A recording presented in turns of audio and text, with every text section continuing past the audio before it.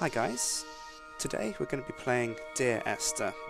Dear Esther is a kind of mystery suspense mystery game based on an old mod from Half-Life 2 from the Source engine. It's been remade and turned into its own fresh game. It's available on Steam now, recently out, and we're going to take a look at it. So it's a first-person game, so let's double-check for me. Yeah, that reverse mouse is enabled, because I can't do a thing without that. And let's head back, and I think we're ready to start. The Lighthouse, Chapter 1.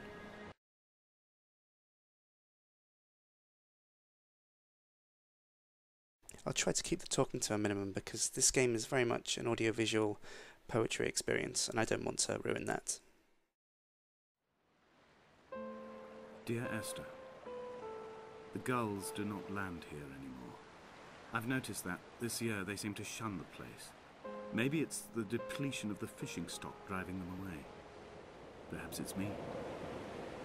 When he first landed here, Donnelly wrote that the herds were sickly and their shepherds the lowest of the miserable classes that populate these Hebridean islands.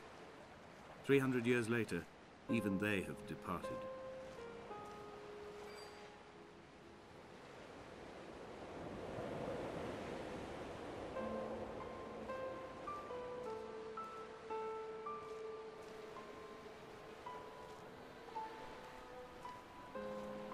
Strange lighthouse. The corner of the world. Let's investigate. My flashlight turns itself on automatically.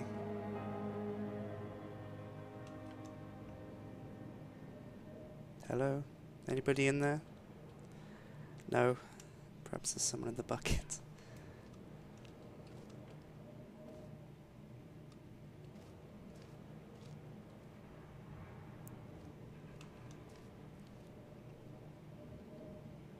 Wonder if 25 Aces has been here.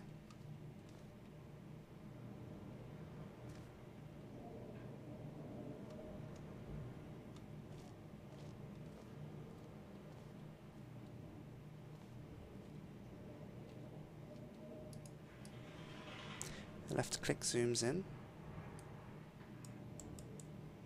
Right click doesn't seem to do anything. So here we are, a strange lighthouse, very mysterious, very eerie. Not much to it.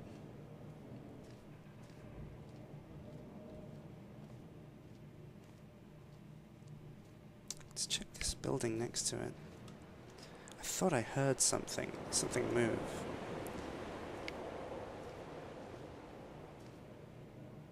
Just a boiler room. Lots of paint. Is it paint?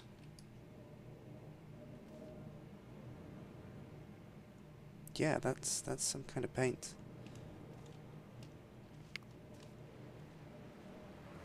Looks like this place could use a lick of it.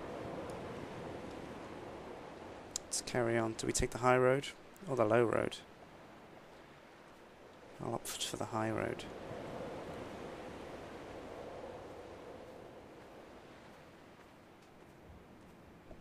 Careful of the barbed wire.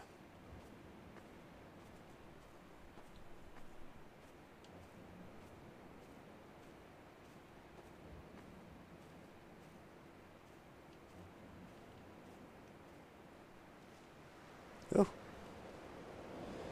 I slipped and fell. Well, I'm not going to go all the way back, so I might as well stick to the coast now. Slippery rocks covered in seaweed.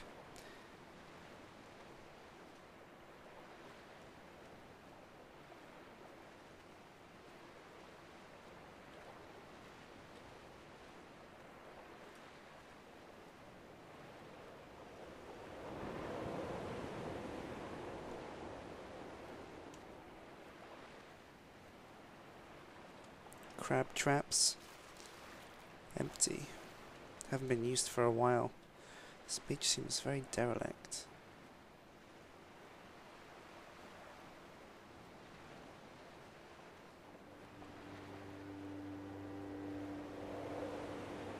There was once talk of a wind farm out here, away from the rage and the intolerance of the masses.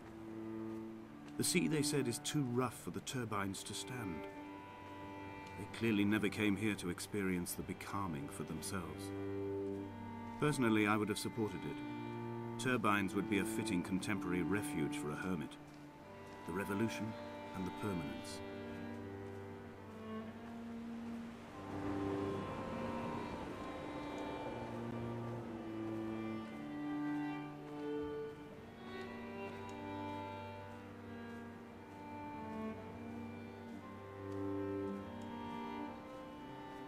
Donnelly's book had not been taken out from the library since 1974.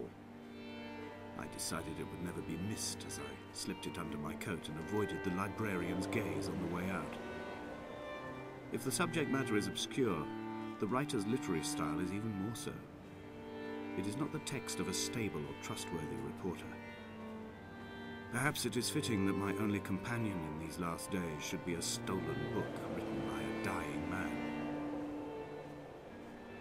Only companion in these last days. Something of a hermit.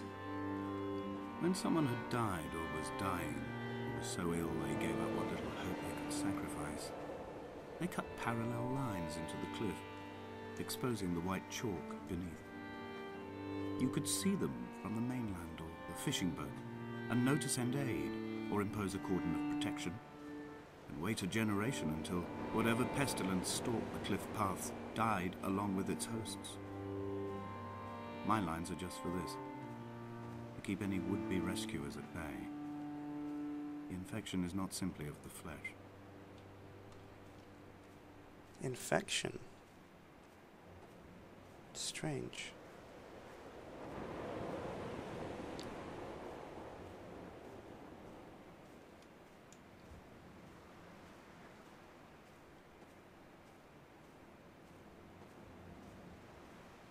I quote directly, a motley lot with little to recommend them. I have now spent 3 days in their company. That is, I fear, enough for any man not born amongst them. Despite their tedious inclination to quote scripture, they seem to me the most God-forsaken of all the inhabitants of the Outer Isles. Indeed, in this case, the very gravity of that term, forsaken by God, seems to find its very apex. It appears to me that Donnelly, too, found those who wander this shoreline to be adrift from any chance of redemption. Did he include himself in that, I wonder?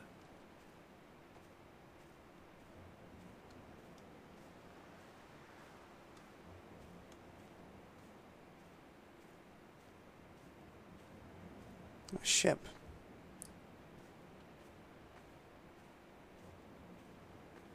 Dear Esther, I met Paul. I made my own little pilgrimage. My Damascus, a small semi-detached on the outskirts of Wolverhampton. We drank coffee in his kitchen and tried to connect to one another. Although he knew I hadn't come in search of an apology, reason or retribution, he still spiraled in panic, thrown high and lucid by his own dented bonnet. Responsibility had made him old. Like us, he'd already passed beyond any conceivable boundary of life.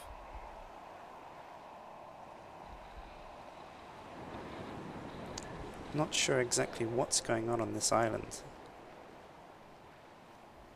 but it's starting to get spooky. I would leave you presents outside your retreat in this interim space between cliff and beach. I would leave you loaves and fishes, but the fish stocks have been depleted and I've run out of bread. I would row you back to your homeland in a bottomless boat, but I fear we would both be driven mad by the chatter of the sea creatures.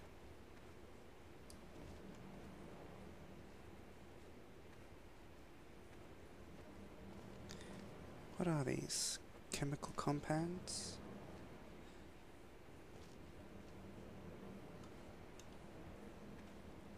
And something else. Looks like somebody was trying to create a cure for something here.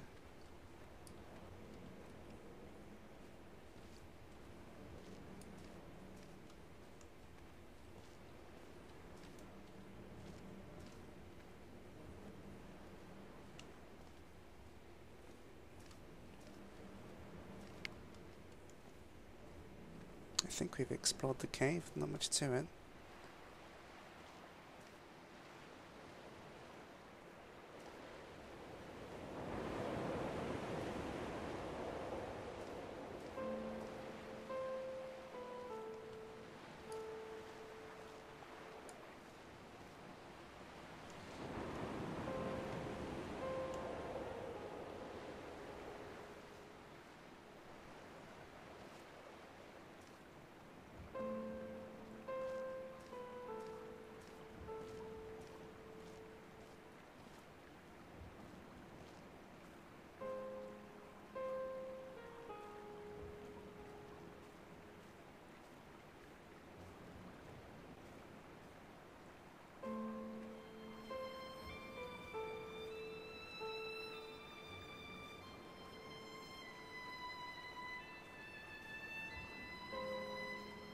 I dreamt I stood in the center of the sun, and the solar radiation cooked my heart from the inside.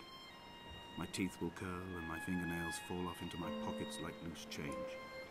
If I could stomach, I'd eat, but all I seem capable of is salt water. Were the livestock still here, I could turn feral and gorge. I'm as emaciated as a body on a slab, opened up for a premature source of death. I've rowed to this island in a heart without a bottom, all the bacteria of my gut rising up to sing to me.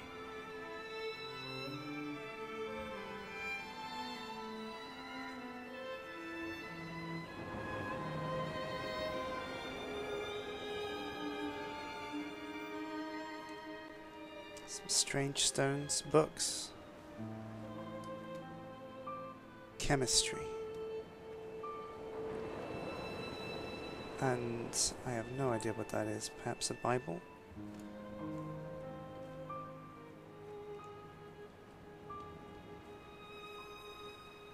This truly is a mystery. I have no idea what's happening on this island. Did I arrive on that boat? No. Did I make those drawings? What's down here?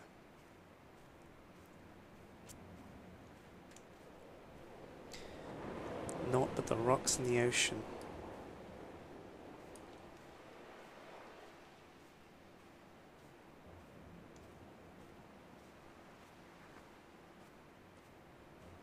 Let's press on. I've got to get to that red light in the distance. That radio tower.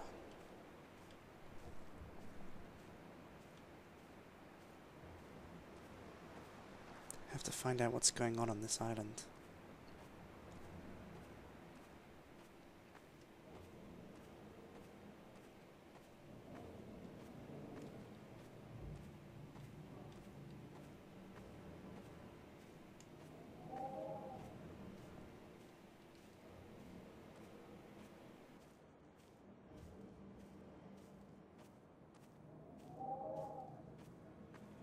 Okay, well, we'll call it there for this episode. I hope you've enjoyed what we've done. We'll definitely be carrying this on, so stay tuned. And next episode, we'll move on to the next chapter in this atmospheric mystery. I've been Sjin. Click subscribe, and I'll see you next time.